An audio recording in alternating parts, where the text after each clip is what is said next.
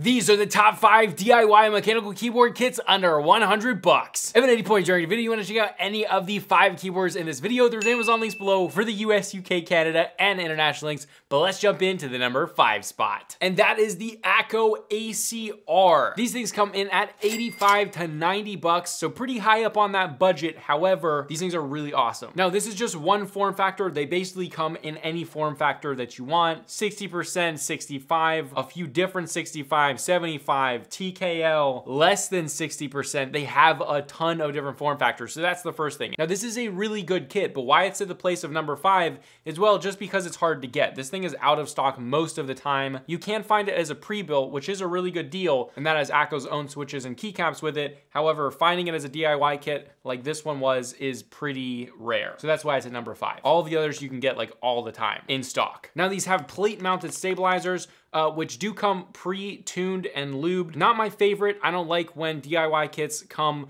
pre-lubed with their stabilizers. It's like, obviously I want to do that myself. However, these come pretty well. They're not perfect, but you could probably just tune up like the wires with some dielectric grease and be good to go. Now, this obviously does have RGB. It has case RGB as well as per key lighting on each one of those keys, but they are north-facing LEDs. So you will have interference on some switches, not all switches, but on some switches with cherry profile keycaps. But if you're not using cherry profile keycaps, don't worry about it. It's not gonna be a big deal at all. All right, now as far as the plate, some of them come with metal plates, but most of them come with polycarbonate plates like this one, which I absolutely love. As far as colorways, these come in 4 different colors. This kind of translucent color right here, and then a smoky version of this, which is basically like a blacked out version, but it's still see-through and transparent, then a blue and a pink. My favorite is probably the translucent or probably the black. The smoky black is cool. Now, this is a gasket mounted board, so there is actual gaskets on here, and you can even see them right here. They are pretty large gaskets right there. There's not a ton of flex. As you can see, there's not a ton of flex at all. However, it still helps with the overall feel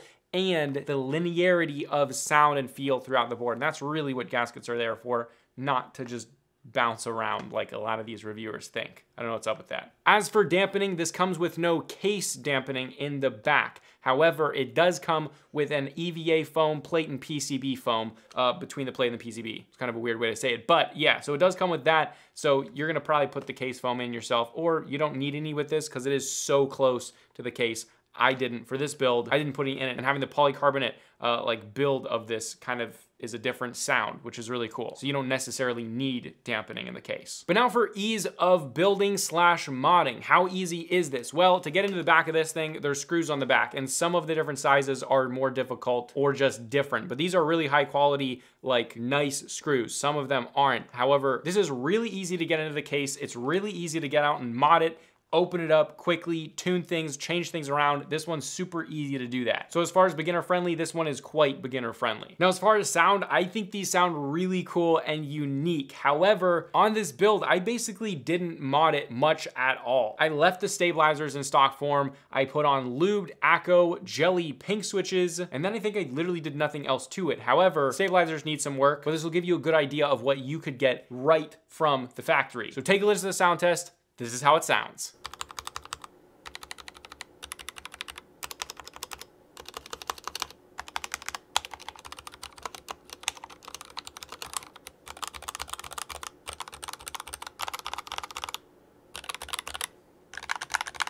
The keys sound insanely good for being stock. Literally just lube switches and that's it. This thing sounds awesome in stock form. But moving on to the number 4 spot, this is the Feker IK75. Now, this is a 75% form factor with that volume knob. This is probably the most popular form factor for custom keyboards. Now, as far as stabilizers, this again comes with plate mounted stabilizers that are tuned and lubed from the factory, but these ones aren't the best tuned. They were good and acceptable, but if you're like an enthusiast, you're gonna wanna re-lube these. However, for this specific build, I put in my own custom stabilizers from Asceni. Now for RGB, it's a similar story. It has case lighting on the back, as you can see right here, and then it has per key lighting for each key. However, these do have north-facing LEDs, not south-facing LEDs. So again, if you're using cherry profile keycaps, you may have some interference here. As far as the plate, this comes with a thick ass piece of metal for the plate. This thing is super thick and really industrial looking. It's very cool. However, it also comes with a polycarbonate plate which is fantastic. That actually like surprised the heck out of me that it came with a polycarbonate plate right in the box, but that's really cool. If you want a more creamy build for your IK75, use that polycarbonate plate, and it's gonna sound really nice. However, both plate options are fantastic and you get that choice right in the box, which is cool. Now, as far as colorways, you have it in this translucent white, and then you can also get it in a smoky black, or sometimes you can even find it in blue. Although I don't really like the blue, but sometimes you can find it in blue. However, the translucent white and the smoky black look really cool. Now, this board is technically gasket mounted. The gaskets are very different from any other gasket, and they're pretty small and very tough. That being said, this still helps with sound consistency and feeling, as well as making it really easy to mod this board. Because there's no standoffs in the bottom, the case is really easy to just lay a piece of felt or foam or EVA foam or rubber or silicone pouring, whatever you want. It's easy to do because there's no standoffs in the back of this. And also because the gasket is actually made of rubber rather than a foam, this is actually better with like vibrations and stuff like that. It just helps with that. And it's overall a clean feeling and sounding board. All right, now for dampening, this actually does quite well if you like a lot of dampening. Now again, you can take this out, but it has case foam. Then it has foam on the back of your PCB. So they're kind of sandwiched together there. And then you have plate and PCB foam in the middle of those two. And those are all EVA foam. They're nice quality, they're good quality. I kept the ones in the case and the back of the PCB, took out the plate and PCB foam and added some PE foam. At least I think I did. I think that's what I did for this build. All right, now for ease of building, the only tough part about this case is getting this part open. So because number one, it's a gasket mount, and number two, it's a pop-off case. So basically this section right here pops off, and then that's what holds the whole case together. So because of that, once you get this piece off, it's insanely easy to mod. The other pro to that is you can keep the keycaps on while you undo this, which is something that on most keyboards that have standoffs, you have to take the keycaps off to get inside the board. So that makes it really easy. However, this is a little bit harder to get off. It's kind of in the middle, so I would say this is kind of like the middle ground for getting this off. But once it's off, super easy to mod. Now, like you can obviously see, this does have a knob right here. Now the wiggle, you can see there's a little bit of wiggle. It's not the most amount of wiggle I've ever seen, so it's definitely manageable. That being said, the actual knob itself, which is on there pretty tight, is a metal outside, and it does look nice, but then the inside is plastic. It doesn't feel the most premium, but it also doesn't feel cheap. So kind of in the middle again there. However, this knob can be replaced super easily. There's like other guitar knobs that fit on this, stuff like that. So they're pretty easy to find. Now, as you can see, because this is glowing up, this is wireless. And one of the biggest things that I love about this keyboard is that it has 2 batteries inside of it. If you see in the back right here, you can literally see the 2 batteries. And if you know anything about keyboard batteries, these things are big by themselves. Each one of these is 4,000 milliamps, doing a combined of 8,000 milliamps. This thing lasts for an insane amount of time. So it not only has Bluetooth, and you can use it with that USB-C right there, but it has a 2.4 gigahertz USB dongle. That's what I use most of the time because I game a lot. So you can game with this keyboard, which is fantastic. And that battery life is insanely long. I actually use this on one of my setups as the daily driver for that setup, and you basically like never have to charge this thing. It's pretty much insane. This thing lasts forever, and that was a huge pro with me. It was reliable and it lasted forever. That's a big deal for me. Now, as for the sound, this case sounds pretty dang good. I do think this is a slightly louder case, which I do like. So if you did want to make it more quiet, you'd have to put thicker stuff in the back of this, which is not a problem at all. This is a very solid case. But do note that on mine, these are factory lubed switches, so they do sound a little bit scratchy. Just note that that isn't the case or the board, it's just the switches. But take a listen to the sound test. This is how the Feker IK75 sounds. Take a listen.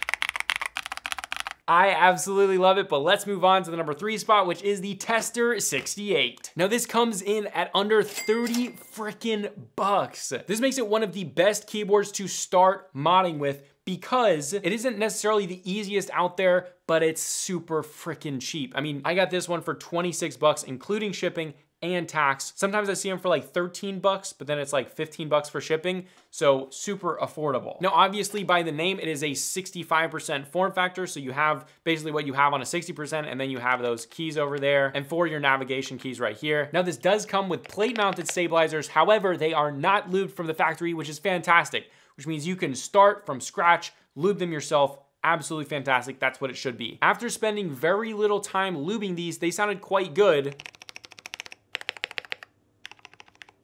They're not absolutely insane, but they're pretty dang good for being a $26 keyboard and not spending that much time tuning these. That's quite good. All right, now for RGB, this does not have RGB. However, the switches are still facing north, but they don't have any RGB. There's no RGB here. I don't mind that because I'm not using shine through keycaps. As for the plate, this has no polycarbonate plate, just a metal plate. It's a solid metal. It feels really good. It's strong. Really no complaints there, and we expect that for the price. As for the colorways from the place that I got it, you can get it in white, and that's it. But I have seen some other listings. There's a ton of different ones of these that I've seen in like blue and black and some other colors. But from the place that I got it, I can't speak about what they use and if it's different. So for the one that I'm gonna link below, which is the exact same one that I got, you can get it in white. However, this would be an incredibly easy case to spray paint. So keep that in mind. All right, now for mounting, this uses typical standoffs. And I know, big deal. If you hear any reviewer say typical standoffs, it's like a red flag. If it's not gasket mounted in this day and age, it's crap, which is absolutely BS, okay? In this day and age, with everyone wanting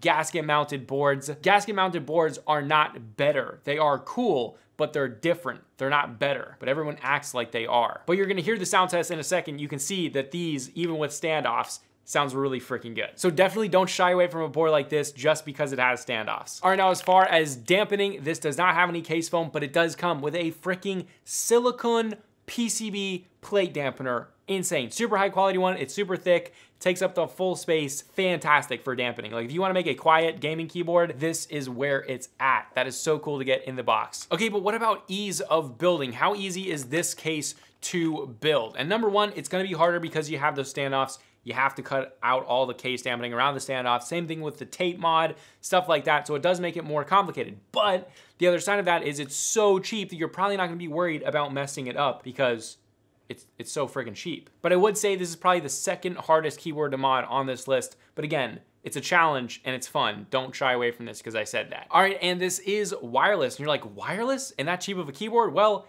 it's only wireless. As you can see, there's no ports anywhere. It is just wireless, which uses two AAA batteries, and you can connect it via Bluetooth or a 2.4 gigahertz USB dongle, which is really reliable. You can absolutely game on this thing. It's super reliable, which is kind of crazy. The other thing is that the AAAs are kind of a pro and a con. It's a con because you have to put AAAs in it, but it's a pro because you're never gonna run out of battery power. You just get more batteries. I personally use these. They're like some AAA batteries that are rechargeable from Amazon. They're like the Amazon basic ones or whatever. I just use those so that I don't have to throw anything away, put stuff in the landfill. I use rechargeables on this. It works perfectly. But take a listen to the sound test of the Tester 68. Take a listen.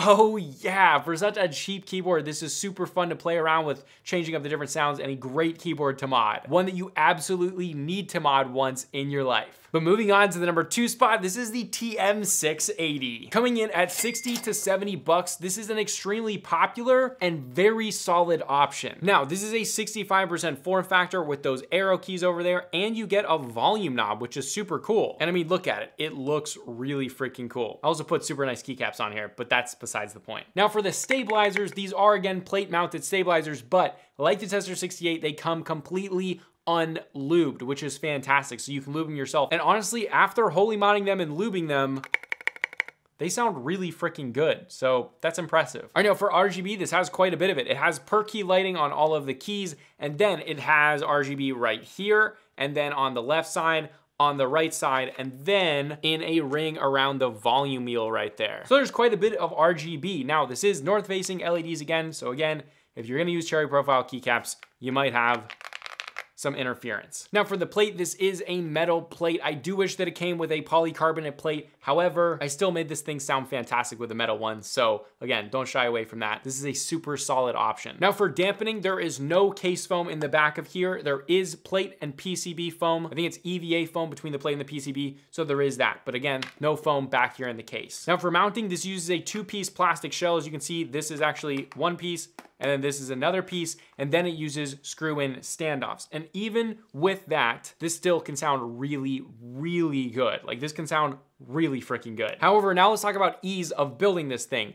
Not the easiest. I think this is probably the #1 hardest on the list, because #1, you have the standoffs, and #2, you have this, which is kind of hard to get apart. So to get the 2-piece case apart, it is harder to get apart. I think I broke a piece back here, although it didn't seem to make too much of a difference. Or it was back here, actually. It was back there. So the 2 pieces hard to get apart, and then you have the standoffs that you have to worry about in the case, as well as just unscrewing them. So this is probably the hardest one to build, but it also can sound really, really good. And it's very solid. Like, this is a solid board. Now, for connectivity, this uses a USB-C over there on the left side. However, you can get wireless versions of this with big batteries in it for actually not much more than this. Gamma K actually makes a good one that I have, although I don't think it's a DIY kit, or maybe it is. I'll also link that one below to Amazon, so you can check that one out as well if you want a wireless version of this. But the sound, take a listen to my build of the TM680. Take a listen.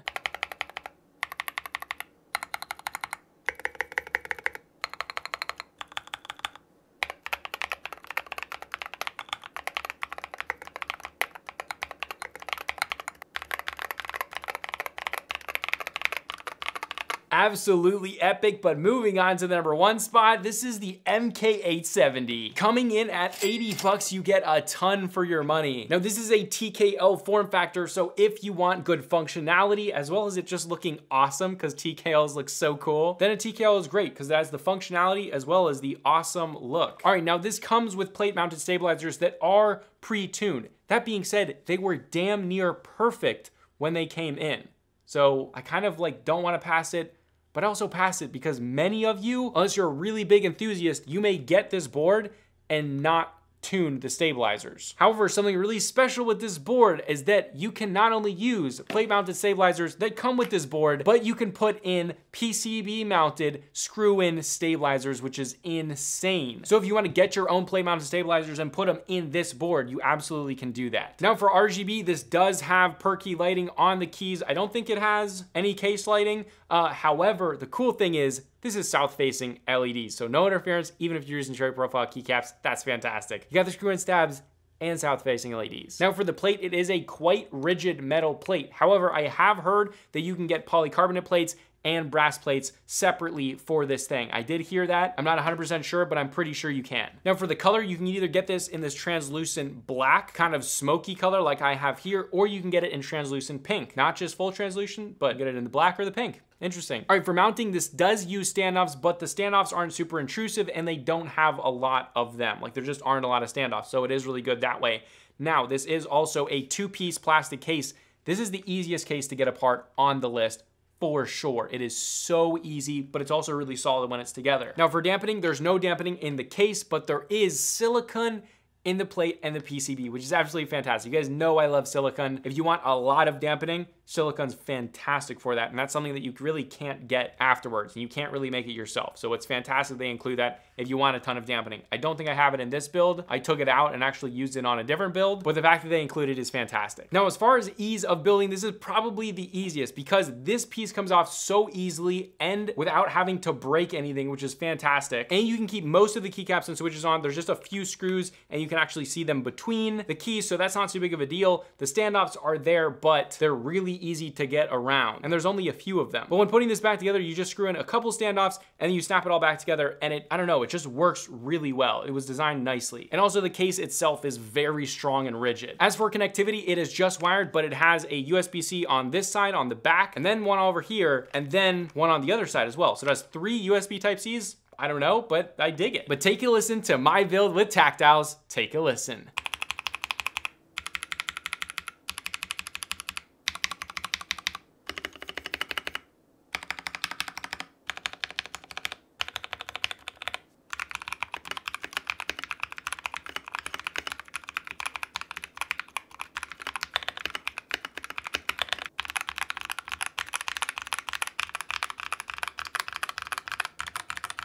And that is how it sounds. I absolutely love this board. But again, if you want to check out any of the 5 keyboards in this video, there's Amazon links below for the US, UK, Canada, and international links. Any of these boards would be absolutely fantastic, and I've thoroughly enjoyed modding all 5 of them. Although my favorite to mod is definitely this one. That's why it's #1. I love this board. It also looks so good. Yes. All right, but this is a consumer jacket video, and I'll see you guys in the next video.